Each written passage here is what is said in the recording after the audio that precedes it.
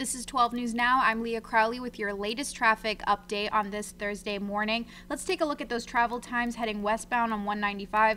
State line to the Henderson detour, still in the red, 21 minutes, 50 miles per hour, so slow going there. Braga Bridge to the state line, green, 10 minutes, not too bad. Exit 1 to Route 114 to I-95, 24 minutes. Let's take a look at the Washington Bridge now. You can see that traffic is moving along nicely eastbound. You can see they're creating that extra lane that hopefully is going to open this weekend. Let's take a look at those eastbound times. Not too bad at all. 4 minutes, I-95 split to the state line to the Braga Bridge, 12 minutes. We are starting to have those times creep up a little bit. I-95, Route 114 to Route 103, but it's still not too bad, 17 minutes there.